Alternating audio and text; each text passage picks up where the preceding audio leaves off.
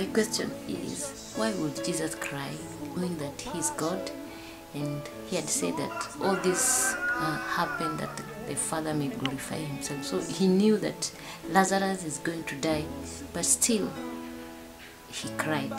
Was there a reason why he was crying?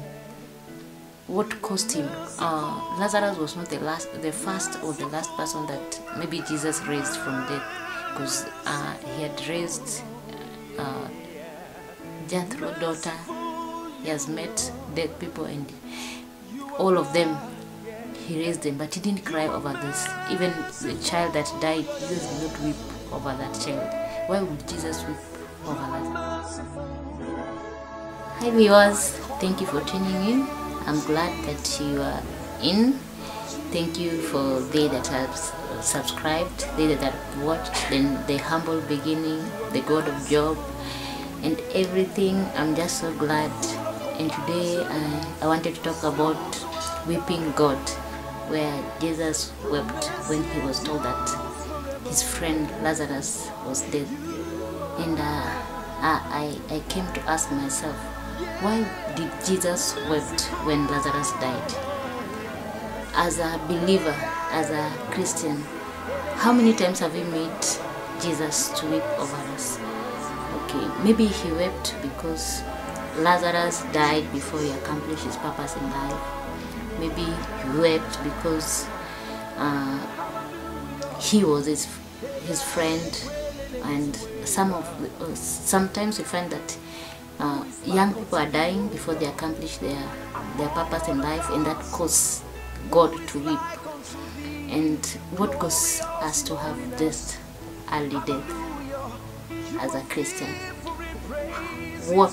How many times have you made the Holy Spirit to grieve over you for the things we do? It might not be that physical death, but maybe you die spiritually and you never know, because you have come out of the will of God. You have not accomplished that God wants you to accomplish in life. So what am I trying to say? As a Christian, is it possible to walk a whole life to be guided by the Holy Spirit that you may fulfill? Because the desires of my heart as mercy is that I may fulfill my purpose on earth, that I may walk in the ways of God, that I may ask the Holy Spirit to lead me, to guide me in everything that I do as a believer. And you as a believer, is it possible to ask? Because we were told in this life it's not easy. That's why Jesus decided to send us a helper. I know we have a lot of challenges, we have a lot of ups and downs and everything, but there is a helper who can help you walk in this salvation, in this journey of salvation, and you will make it. So make this cry to your heart as a believer, that you may walk without grieving the Holy Spirit, without grieving God, without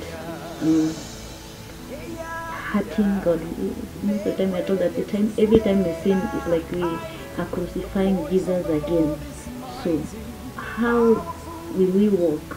How will we do it as a Christian without hurting God?